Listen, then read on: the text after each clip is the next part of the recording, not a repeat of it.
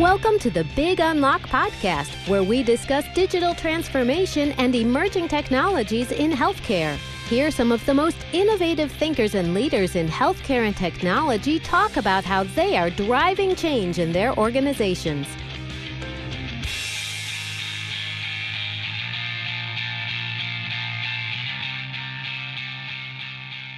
Hello again, everyone, and welcome back to my podcast. This is Patty, and it is my great privilege and honor to have as my special guest today, John Halamka, who is the former CIO of Beth Israel Deaconess and is now the executive director of the Health Technology Exploration Center for Beth Israel Lehi Health. John, welcome to the show. Well, thanks so much. You're most welcome. So, John, let's start with this. After a long career as CIO, you're now leading an exciting new initiative. Tell us how Technology Exploration Center came about and what are you focused on? Sure. So if we look at the evolution of healthcare, digital health innovation throughout the world, what you're seeing is an explosion of apps, cloud services, wearables. But does anyone really know if these work or not? How to integrate them into workflow? Where they're helpful to patients or providers or payers? The answer is not totally. And that building an exploration center inside an operational healthcare system to test out worldwide emerging technologies seemed like a reasonable next step. After 23 years of being in an operational role, I now am in a mentorship and guidance role for many, many young faculty and those who are part of the Beth Israel Lehi Health Innovation ecosystem. Right, and thank you for that. Now, you and I met at the Harvard Med School Executive Education Program where you were on the faculty.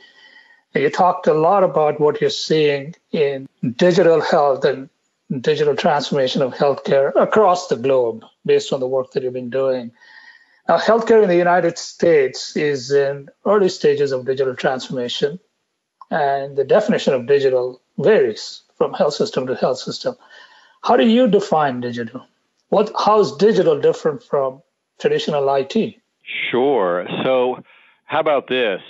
We're all on a journey to turn data into information, knowledge, and wisdom. And when I see some healthcare systems that say, oh, we've gone digital, we have created PDFs of paper records, we've digitized fax workflows. Well, okay. I mean, yeah, that's digital paper, but is it really possible to do machine learning on a fax? Are we able to, with a digitized PDF, to do structured, analytics using vocabulary controls? Well, not so much. So to me, digital means codified, vocabulary-controlled data that is capable of serving systems that turn it ultimately into wisdom. That's a very interesting definition. I'll come back to the question of data and advanced analytics and all of that in a bit.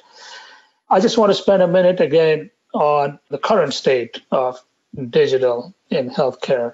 Even the health systems that we work with and we track, they're driving digital mostly as a portfolio of standalone projects. Right? Somebody's doing telehealth, someone else is doing remote monitoring, hospital, home, all kinds of things.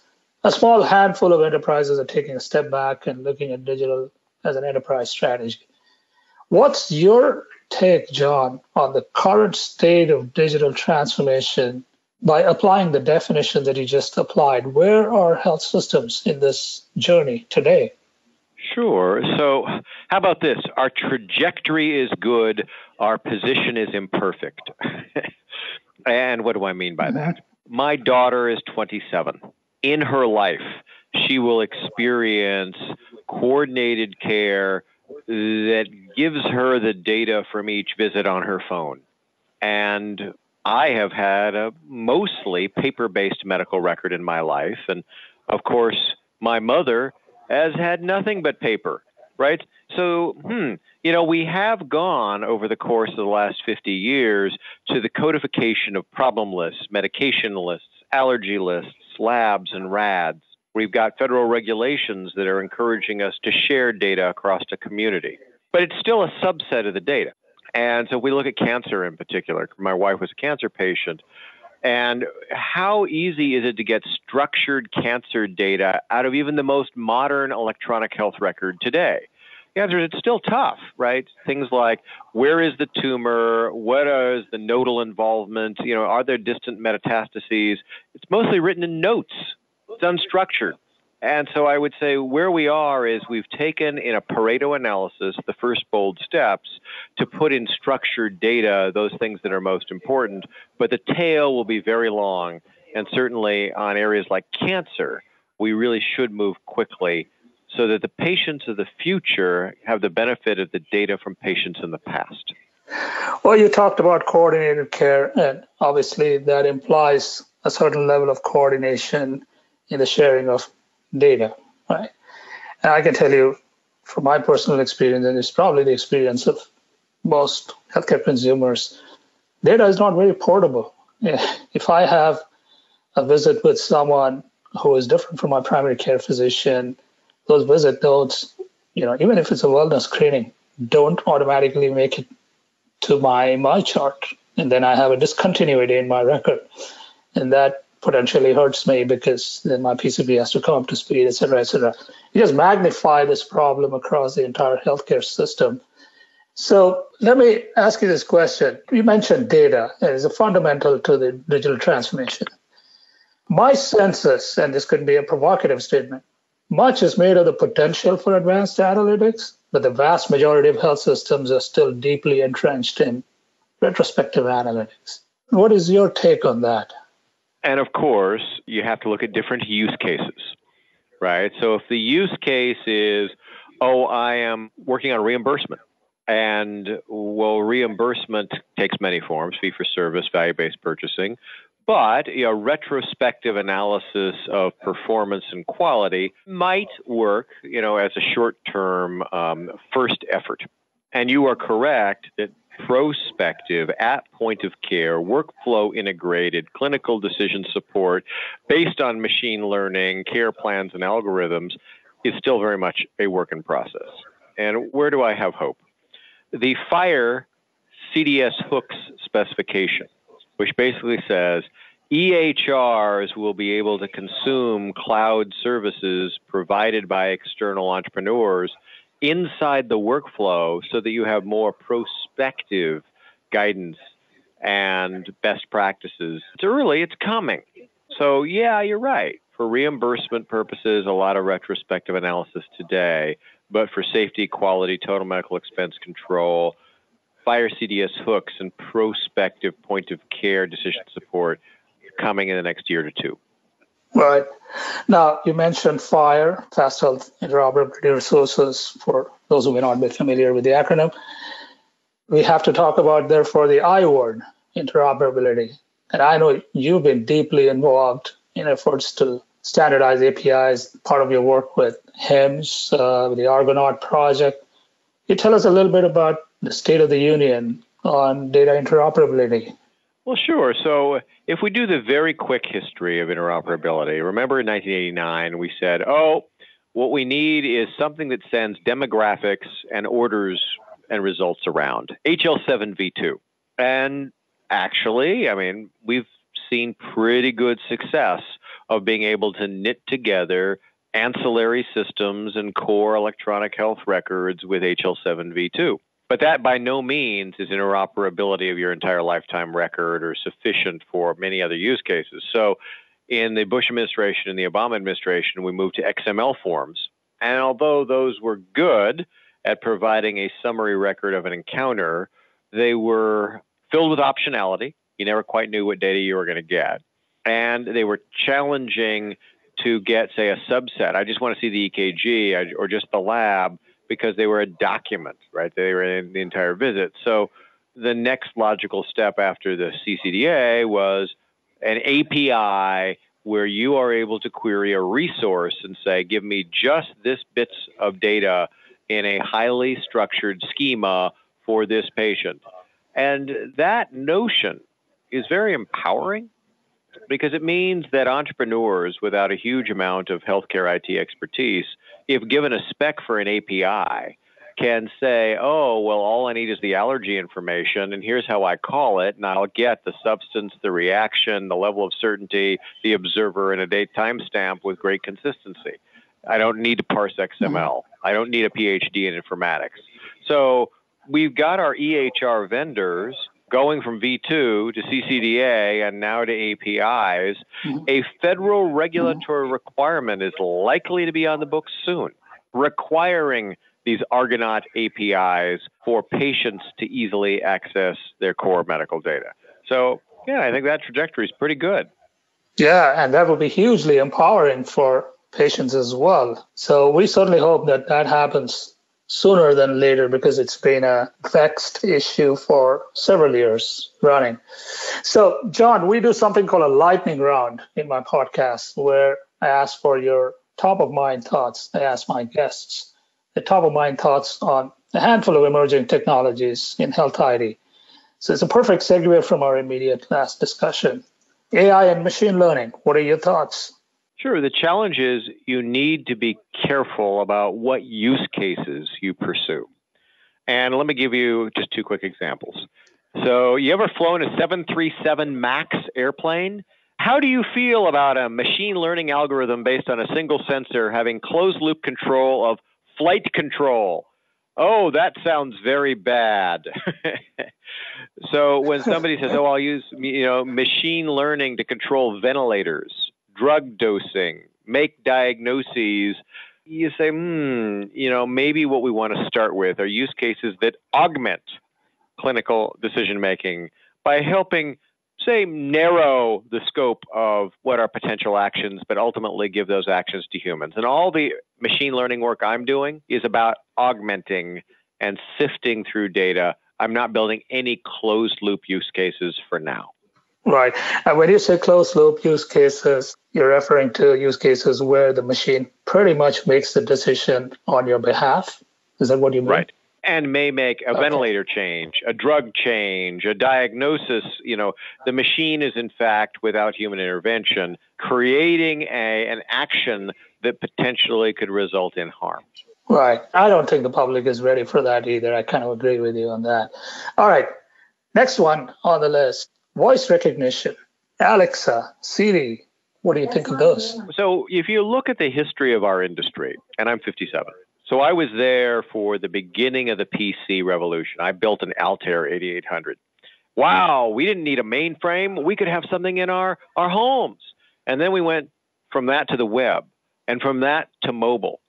Well, to me, the next great natural extension of computing is ambient computing.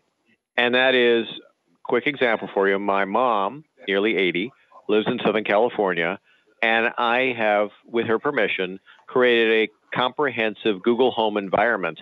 So she simply walks around her home and says, oh, I'd like to watch this program. I'd like to listen to that music. Could you give me information on this author? Where do I buy this book? Right? And she doesn't even think about it as being a computer. It is simply an ambient part of her environment. And certainly I believe that this is the next direction for much of what we need to do in healthcare, is we just, whether we're a clinician creating a chart or a patient trying to navigate the healthcare system, we're using these ambient tools and not typing. That's a fascinating use case. Do you ever have privacy concerns around this pervasive use of the technology in the home and this constant stream of information that is being gathered up in servers at the back end somewhere? Right. And of course, every one of us has a different privacy preference. And, in my particular case, I have made the decision that since I run a 70-acre farm, the entire farm is ambient computing enabled. The convenience and efficiency of having ambient computing for me to get through my day outweighs what I perceive as my privacy risks. But everyone may feel differently. And in fact, on the ambient computing devices on the farm, there is an on-off switch. So those who feel uncomfortable simply turn it off. And that's okay. Right. Okay. All right. The next one on the list. This is something that you have become quite an expert on. Blockchain. Right. So again, with blockchain, you just have to pick your use cases carefully. Is blockchain a data analytic platform? No. Is it an interoperability platform? No. An identity management platform? No. Is it fast? No. Is it easy to use? No. But things like ensuring data integrity. I can prove that a medical record was not altered, or a public ledger that enables me to find information about doctors' location or credentials, or the notion that I, as a patient, might declare my privacy preferences and consents in a public ledger for general reuse. These are some use cases that absolutely have promise. So it will not solve all problems, but it certainly is handy to solve a few. Right, right.